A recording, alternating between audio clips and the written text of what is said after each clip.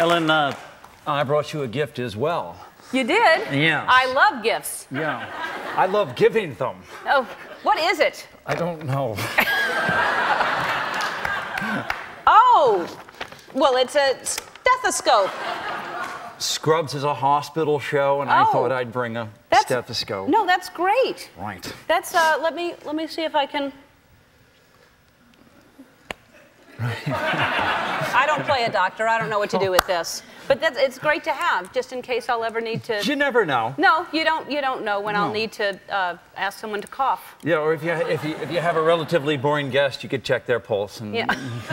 Hello. Well, it'll We're on be national TV. Yeah. Well, all I'll do is I'll do that without saying anything, and then it'll be an inside joke between all of us. Yeah, that'd be great. All right. I love that. We'll know they're boring, but nobody else will. Outstanding. Well, thanks for being on the show. Thanks for having me. I think that you're very funny, and I can't imagine the words that you need to learn in order to do that character. You just ramble off the most difficult dialogue. I'm so impressed by that. Well, the trickiest thing is we're handed pages pretty late because the rewrites happen all the way up until we shoot.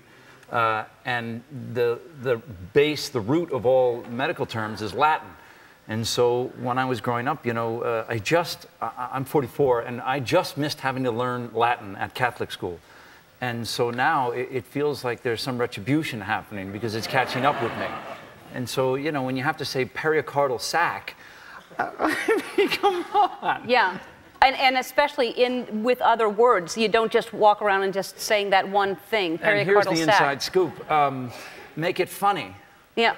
Yeah. You do make it funny. Thank you. You really are hysterical. And do you enjoy playing that character, so angry and gruff? And I think he's a TV ancestor of like Ed Asner and Danny DeVito. Yeah. So that you know, Mary Tyler Moore's boss would teach Mary with a spoonful of dirt, and then a cup of sugar. And he'd give her a hug in the bottom of the ninth, but if she was really in trouble, but if she told anybody, you know, he'd deny it. Right. And so I think that's where my character, Dr. Cox, comes from. I think he functions from love. Yeah, so it is. It's a lovable character. It has to be, because when I auditioned for it, he was just pretty much Mr. Tough Guy, and my son had just been born. Max was born with special needs. He was born with Down syndrome, and I didn't want to be responsible for perpetuating meanness at all times. And so I said, what if we sprinkle in just a little windows of redemption or a little bit of love every once in a while? That's what happened, and I couldn't believe they assimilated that note into the character. It's very, very layered. It's very sweet and impressive.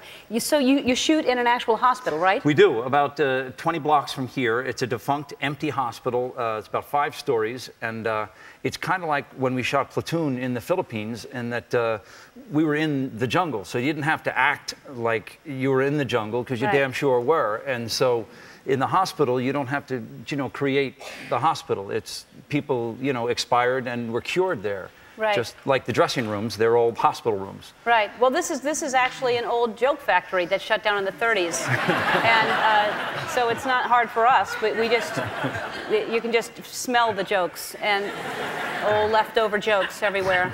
They're echoing. And I read also, because, you know, I do extensive research. I was up all night studying about you. You have a circus degree? Well, at NYU, one of the first parts of the curriculum was juggling, and I don't know why, but it seemed important at the time. And what do you juggle? Can you juggle those? I guess I could juggle any 3 objects. Any 3. I've only gotten to 2. If you... I don't know how I would do 3. Well, 2 is good. That's trick. plenty. There's no need to juggle more than 2. Yeah.